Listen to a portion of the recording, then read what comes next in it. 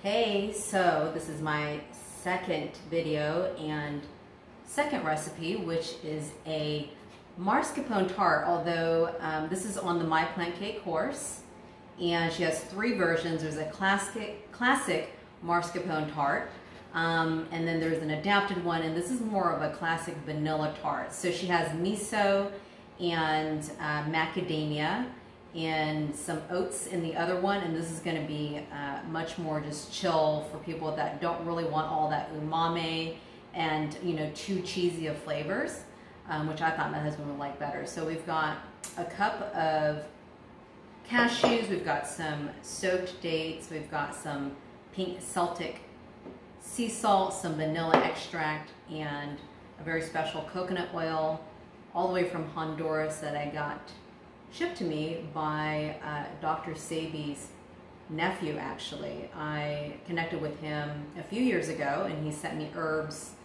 and coconut oil a few times. So these coconuts are wild beach coconuts. So he has a person that goes and harvests these coconuts, processes the coconut, and then sun dries it. So it's like, this is as good as it gets for coconut oil, right?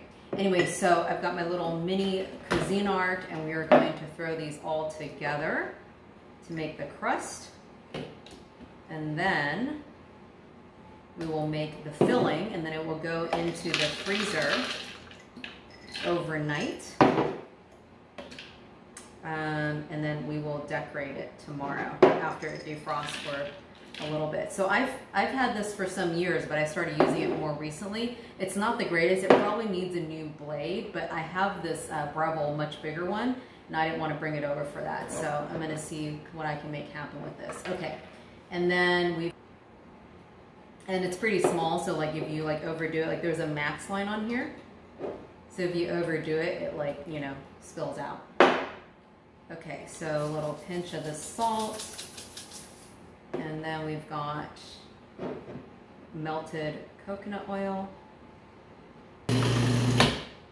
I'm wearing these orange glasses because I got this ring light, overhead light. I'm not used to all these lights, and I have, incandescents and amber bulbs in my main house.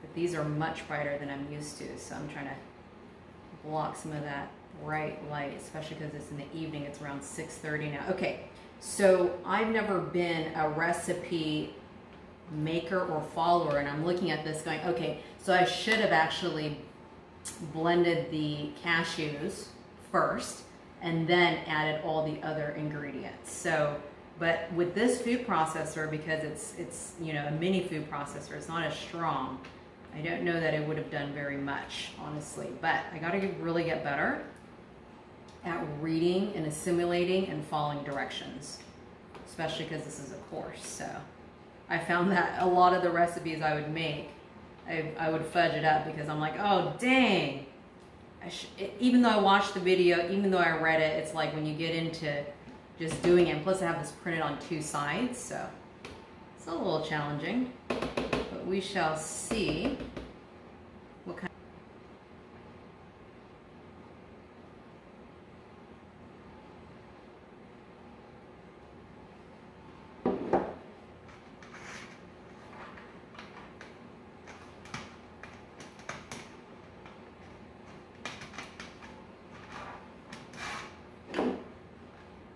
Getting that nicely spread out. And then I'm going to put this in the freezer while I work on the cream. Okay, so but you know what? This is looking really creamy, so I'm in luck. I am in luck. This is sheer luck, because whew, some of these recipes get really, they just don't turn out well when you don't follow the directions to a T. So it is really, really important if you want the eggs. Fingers crossed, it stays delicious and creamy. Look at that, no splatter, because when it's like thick and creamy like that, amazing. All right.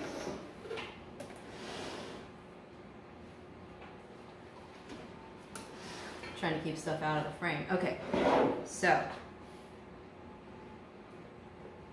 okay, despite having done it wrong, there's what it looks like. I mean, when this progresses, you know, I'd love to get the overview so you guys can see. I like love all these like shorts and different, you know, cooking, baking videos with all the different angles. But like the camera, the second phone, backup phone that I have, it like completely ran out of space because I have a memory card in this one.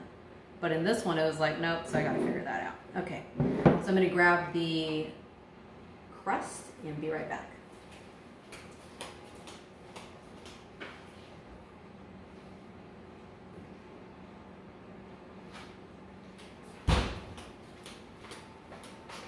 Crust.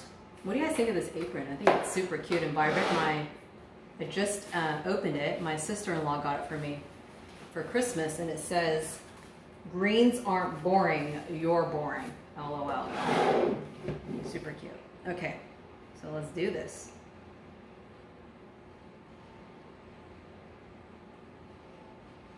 Trying to make sure it was actually like in the frame, and the table looks like lopsided, so I assume that the floor is just kind of lopsided. So not much I could do about the floor.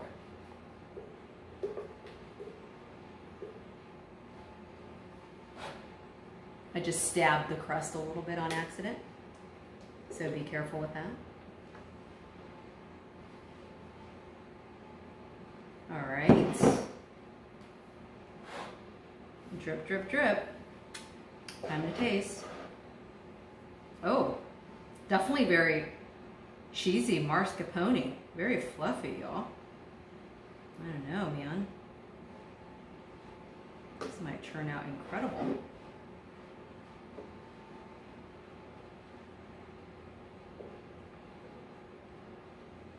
This might be a winner, winner. Winner, winner, tart dinner. Mm-hmm.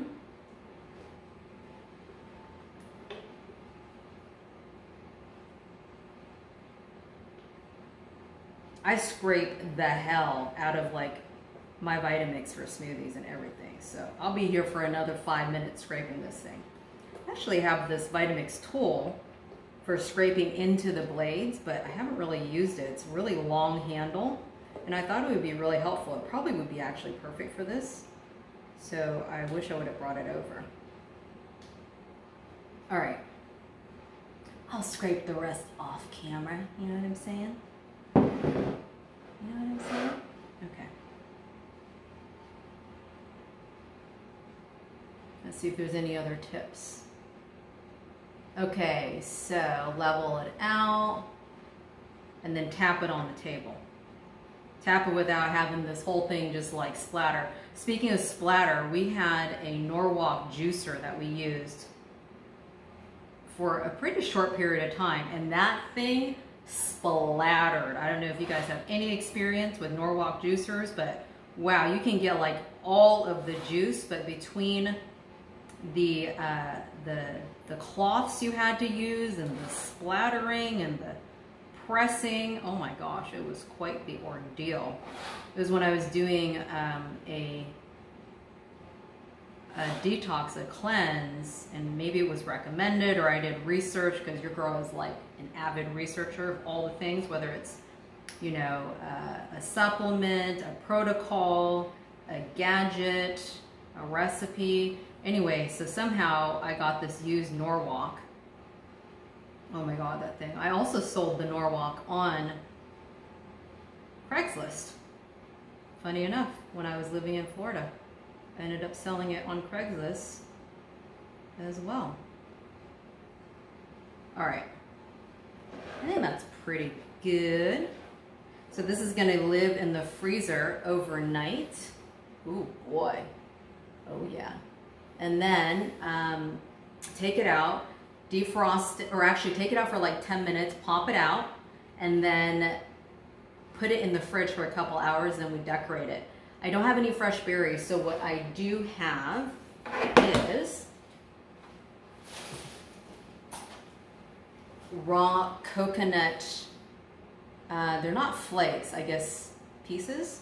And then I've got some rosebuds that I got from the bulk section at the co-op. And this is when I was in St. Louis. I was able to actually find lavender, which I was buying for my mooncake course, and I never used it. So lavender with a little small coat that I got this one as well. So I'm going to be figuring out how I'm going to make it all pretty tomorrow. So, all right, y'all. Well, this is day one, the second video of day one. Day two, we will be decorating and then probably starting on another recipe, which is a salted almond tart. Salted almond chocolate tart, something like that. But I hope you guys have enjoyed that. Keeping it real, fudging it up, winging it, just doing all the things. Ciao.